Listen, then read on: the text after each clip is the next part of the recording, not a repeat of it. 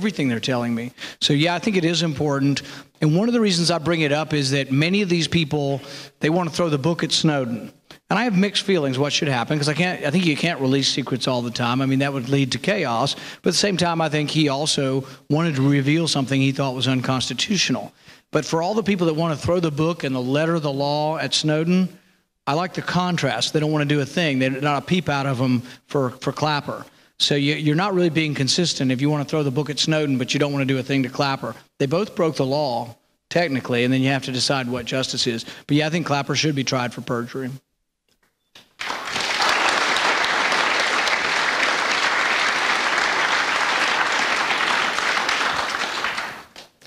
So you say you're asked this all the time, but we want to get it in here too.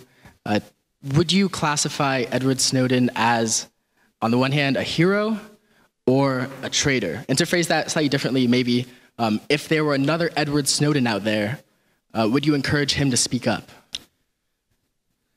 You know, I think the ultimate decision of hero or villain, history is going to sort out. And I think there are pros and cons to a lot of it. And I know people have a strong feeling about it. I think that his intentions were good, but here's the problem. Let's say we have 400, 500 people here, and let's say you all are, we're talking to you and you're the new recruits for the CIA or for the intelligence for our Army. Should I tell all 500 of you, just decide when you think it's unconstitutional and just reveal secrets anytime? You could see how it could lead to chaos. But at the same time, I'm very upset about what our intelligence community is doing, and we might not have ever known about it had Snowden not leaked it. Some say Snowden should have tried to become a whistleblower. I don't know if he did try or what the process is. But I think on the one hand, you have chaos.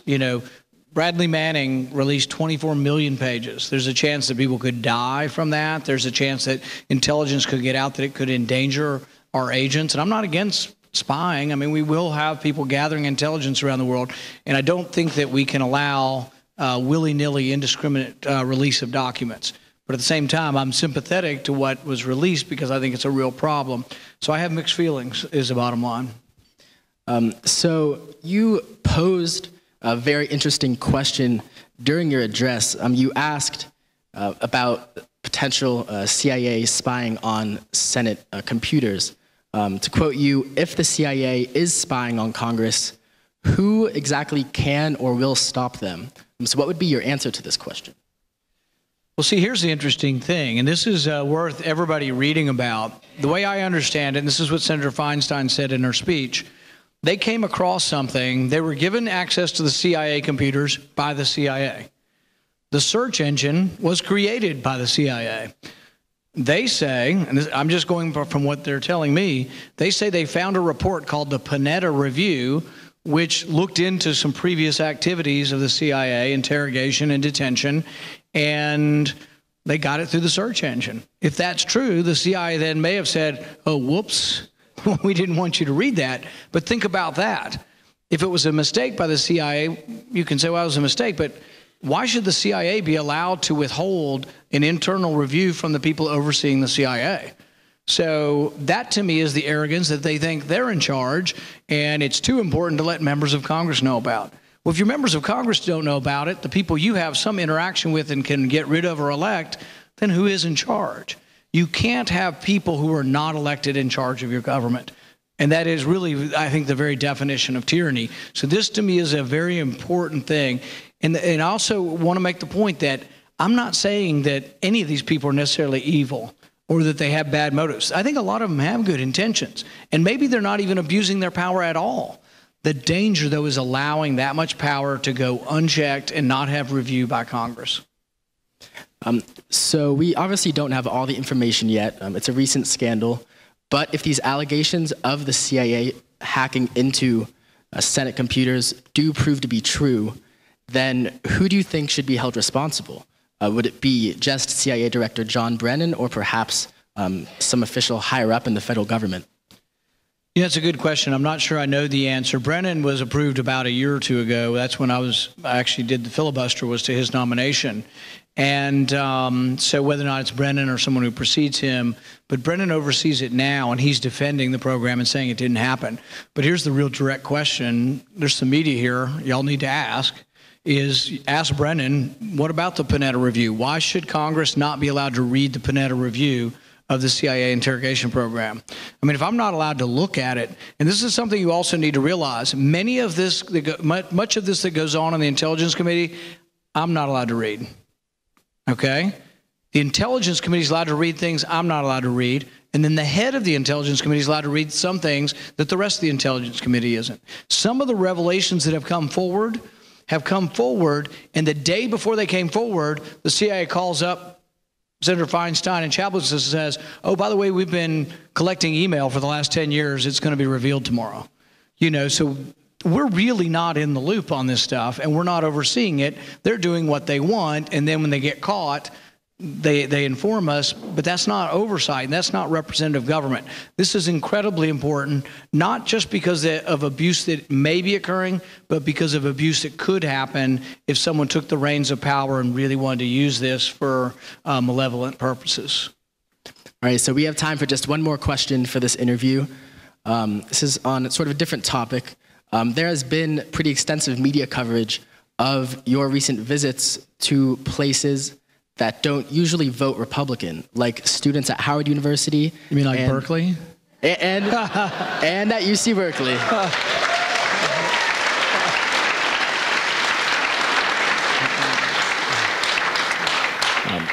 There has been quite a lot of speculation that these efforts constitute an attempt on your part to broaden your personal appeal in anticipation of a 2016 presidential run. How do you reply to these claims?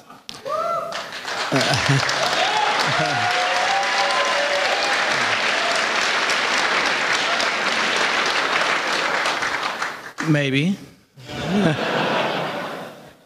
Part of it might be that. Part of it might be that the Republican Party is, I've said they have to either evolve, adapt, or die. You know, it's a pretty harsh thing. I think I was telling somebody the other day, remember Domino's finally admitted they had bad crust? Think Republican Party, admit it, okay? Bad crust, we need a different kind of party. But I think some of...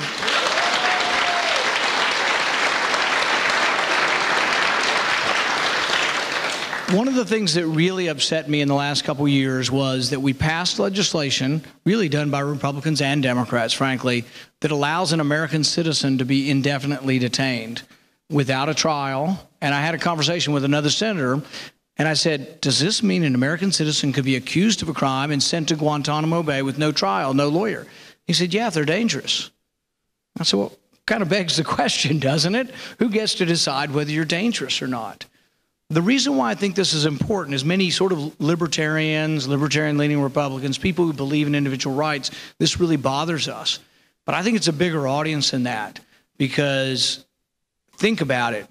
If you're African American, Japanese American, Jewish American, Hispanic, have there ever been times when the government didn't treat you fairly?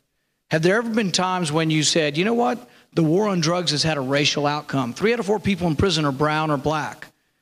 So something's gone wrong. Maybe a candidate who would stand up and say, everybody deserves their day in court. The law should not have a racial outcome. Maybe then people would say, you know what? I always hated those Republicans and their crust sucks. But maybe there's some new Republicans. Maybe there'll be a new GOP. We'll see. Thank you.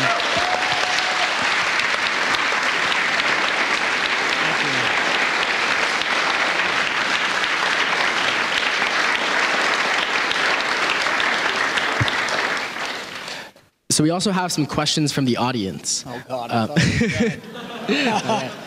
thought we passed out note cards before, and you guys have submitted some questions, so I was going to read a few of them to the senator. This actually relates to your last point. Do you think the issues of privacy and civil liberties could be used to bridge the partisan divide in Congress? You know, yes, and I think there's a right-left nexus on this. One of the persons I work most closely with in Washington on NSA, spying abuse, more oversight needed is Ron Wyden. Now, he and I don't agree on some economic liberty issues. You know, he's not so much for lower taxes or less regulations. But on this, we're almost in 100% agreement on some of these intelligence issues. I think it's a way you could actually get things done. That compromise isn't always splitting the difference, But compromise meaning that your party label isn't as important as the issue is. So to me, I honestly would tell you, whether this was a Republican or a Democrat president, I would give exactly the same speech. And I think Ron Wyden would too. I think he's an honest progressive. In fact, I ribbed some of the others by saying, whatever happened to the good liberals around here, all right?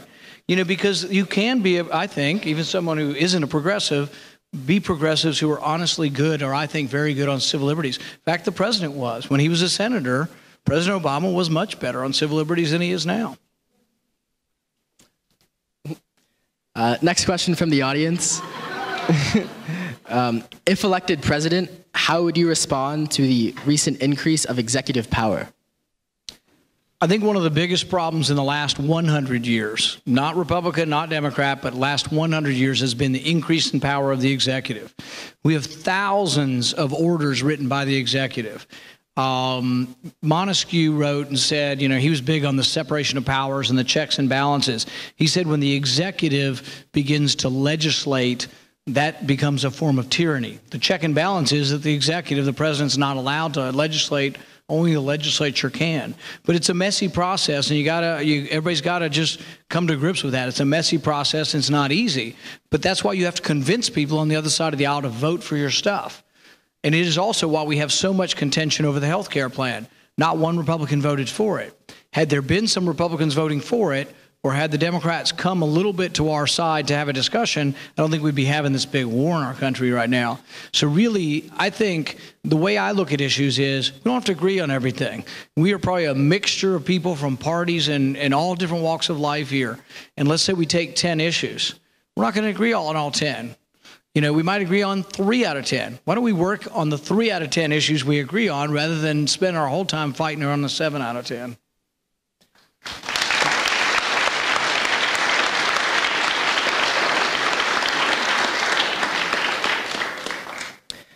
Next question from the audience. You have voiced support for a flat tax system. Are you concerned about the potential increase in inequality resulting from such a system? One of the interesting things is some of the wealthy pay no taxes. Some of the corporations, wealthy corporations, pay no taxes under the current system. Another interesting fact, over the last 5 years, income inequality has gotten worse, even though we raised tax rates. So it is something you have to kind of think through as far as how you want to make it better. I'm of the opinion that the way you stimulate the economy and the way you create jobs is by leaving more money in the economy. Now, you may say that sounds incredibly simplistic, but it's true. The private economy creates jobs. We have to have a certain amount of government, but we should minimize the size of government because it's not very good at stuff. Why is I'll often say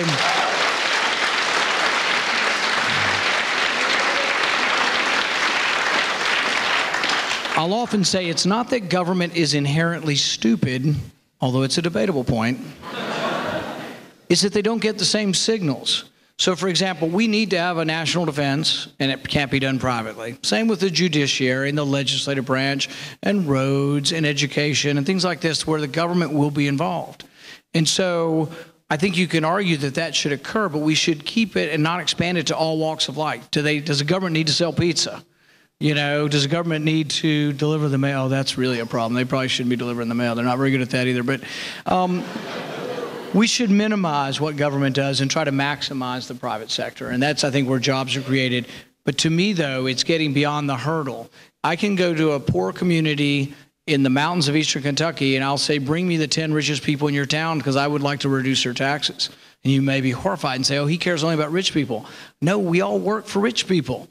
So I want the people who own the business. The guy who owns the business in Middlesboro, Kentucky, who employs 100 people, is probably the richest guy in town. How am I going to get him to hire, or her, to hire 110 people? Reduce their taxes. So we got to get over this class warfare that rich people are bad people. The top 1% pay 40% of the income tax. There are some exceptions to the rule, and we should fix the exceptions, meaning that if there's some in the top 1% that aren't paying taxes, they should. In some ways, a flat tax accumulates more of those people, and you lose less of those people by having less deductions and having a flatter, simpler code. But I'm also for reducing everyone's taxes, not just the middle class, everyone's taxes.